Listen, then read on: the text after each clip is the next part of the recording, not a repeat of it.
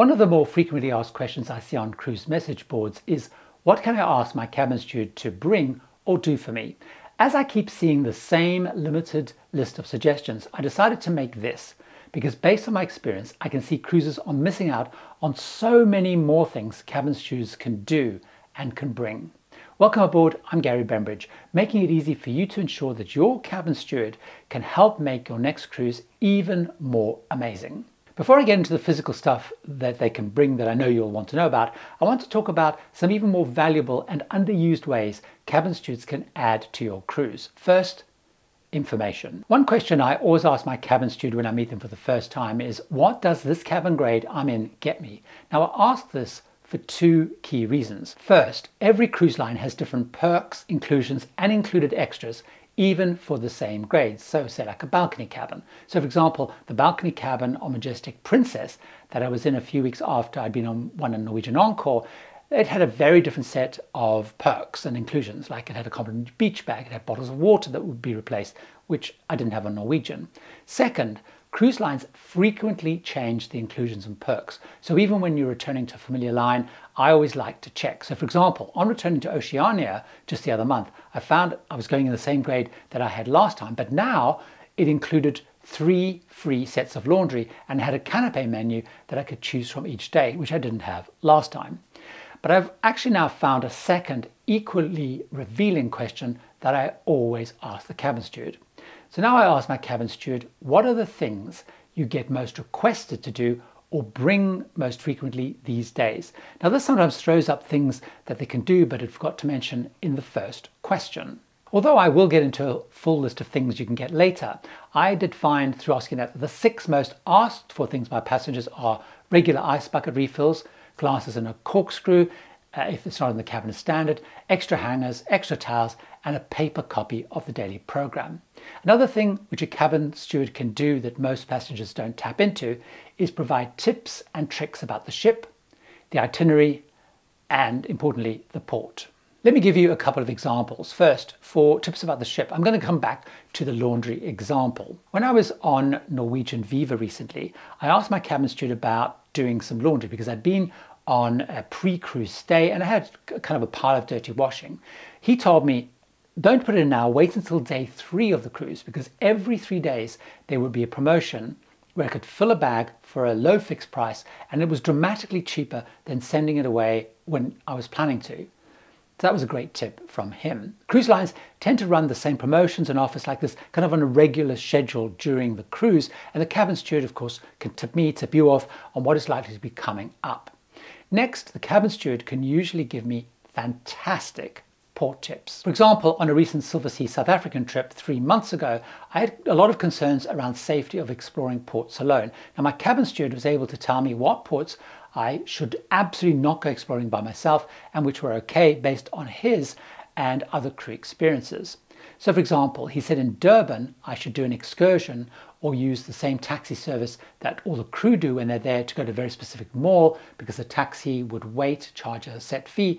And he also recommended the best restaurant to go to try traditional South African babuti and bunny chow food. He also suggested the best eSIM to buy based on his experience, which was a company called Aerolo. Now, my mobile service plan didn't have roaming in South Africa, and I needed good 4G because the Wi-Fi on the ship was not great, and I needed to do some video uploading. I wanted also the security when I was out and about of being connected when I was exploring. I wanted to know that I had that. He was also able to tell me, by the way, of course, the best place in each of the port to go for Wi-Fi, if I was trying to find a pharmacy or a grocer, and so on. I also found the cabin steward is often the best person to solve little problems. For example, on another recent cruise on MSC Virtuosa this time, a friend of mine was also on, and they'd broken the handle of their suitcase.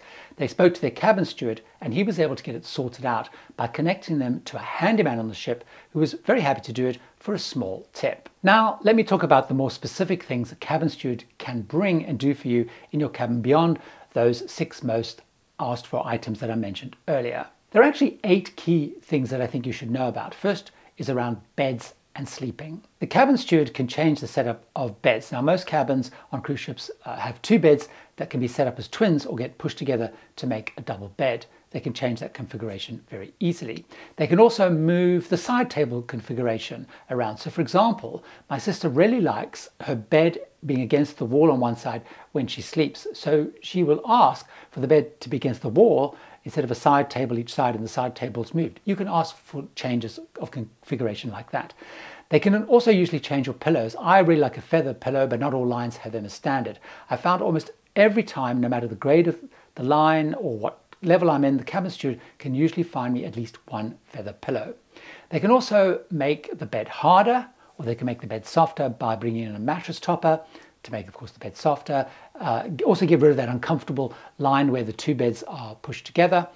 And often they can bring a board to put under the mattress to make it firmer if you want the mattress to be firmer. Of course, they can do other things like bring extra blankets. I also often ask my cabin steward to change the bed linen less frequently. Now, on some lines like Oceania Vista recently, they actually asked whether I wanted the bed changed less frequently. You know, it's a small environmental move, but it also gives them less work to do as well, which links me to my next point around frequency of service. Some lines have gone to once a day cabin service like Norwegian Cruise Line, P&O Cruises, and some that do have twice a day are offering the option to opt into once a day. Like I was on a Holland America trip recently and they had that option.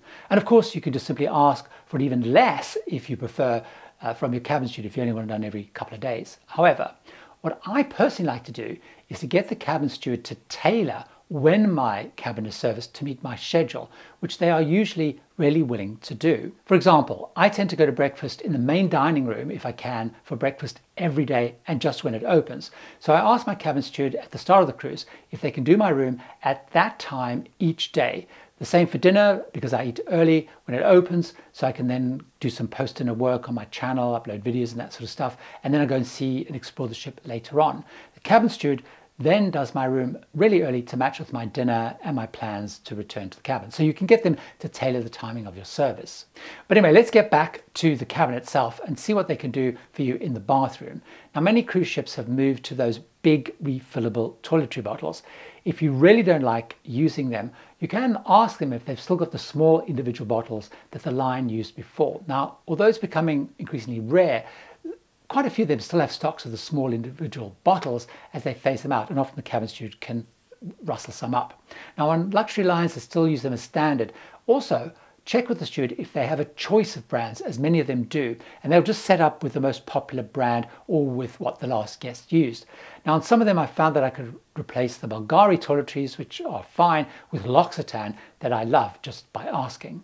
They can, of course, bring other things that you might need, like a sharps container or a magnifying mirror for shaving or makeup, if there's not one as standard in the cabin itself. They're also normally able to empty your minibar if you want to have it cleared to store your own drinks and snacks, or you also just want it cleared to resist the temptation or risk of buying those costly minibar items, especially because minibar items are not usually included in your drinks package. The other thing that I found is possible sometimes is if a cruise line offers perks in some grades but actually aren't available in your grade, it's sometimes possible that the cabin steward can swing it, I've found. The one that they can most often get is bathrobes, and the other that I've not tried but friends of mine have and they say that they've been very successful is ask for a coffee machine or tea and coffee making facilities. They have been successful asking for that. You can also ask cabin stewards to not make towel animals if you're on a line that does them because you're worried it could basically take up too much time getting in the way, or you can ask them to make very specific ones if you have one as a favorite. If a line doesn't do towel animals as standard and you're perhaps traveling with kids and you really want one, talk to the cabin steward and see if they will make them one, because often they will be more than delighted to. If you need extension cords, the cabin steward will of course try and help, especially if you've got those CPAP machines. But if you really do need one to plug in a machine like that, it's absolutely essential that the cruise line knows in advance so they can ensure that they have one that will enable you to have the machine next to the bed. Really important that they know in advance. Depending on the line, I've actually found the cabin steward can sometimes help with adapters or even chargers. On one Regent cruise, I'd for some reason forgotten to pack my bag that's got adapters and chargers. And when I asked the cabin steward if he knew, first of all, if the onboard shop sold adapters and where in the next port I could buy an iPhone charger, he actually brought me both of them. I think they were probably left in the lost and found by past passengers. Is there anything that you found a cabin steward has done for you that I haven't mentioned? If so, leave it in the comments. But while you think about that, join me over in this video where I share things that polite cruisers do that actually drive cabin steward and crew crazy, and find out why. See you over there.